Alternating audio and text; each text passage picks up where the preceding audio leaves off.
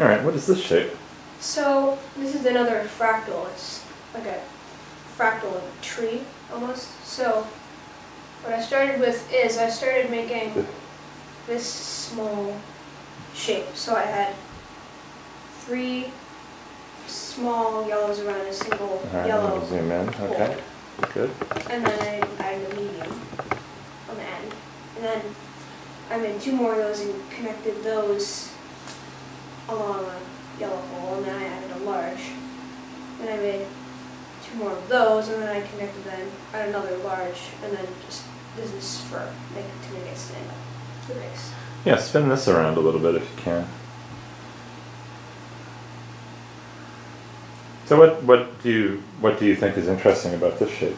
Well, again, you can sort of see the kind of the symmetry in this. It's kind of fractals. You can usually see some symmetry in them. What do you think fractal means?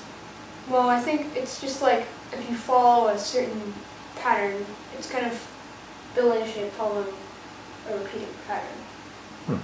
Cool. So what do you think this shape would start looking like if you did, several more levels of it? Well, I think you can sort of see some sort of curve to it.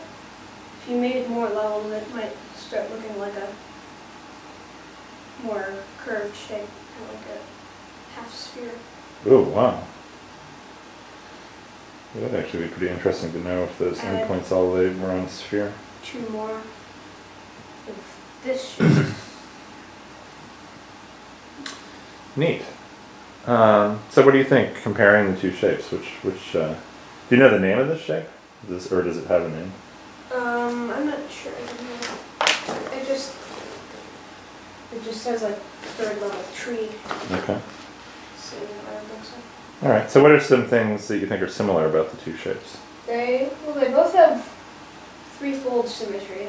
Okay. They're both built by following a certain pattern. But in this one, they both kind of start from the small ones, and then they kind of get larger and larger. Mm-hmm. And in the Sierpinski's tetrahedron, you start from the small tetrahedrons and you build larger and larger. Okay. What do you think is different about these 2 shapes? Well, this one is kind of sort of like a 3D shape. It's 3-dimensional, but it's not like a solid, or this is kind of a platonic solid, but no. Oh, that's interesting, yeah. I don't know what the fractal dimension of that tree is if you continued it forever. But we could look that up maybe. Alright, cool. Good work this morning.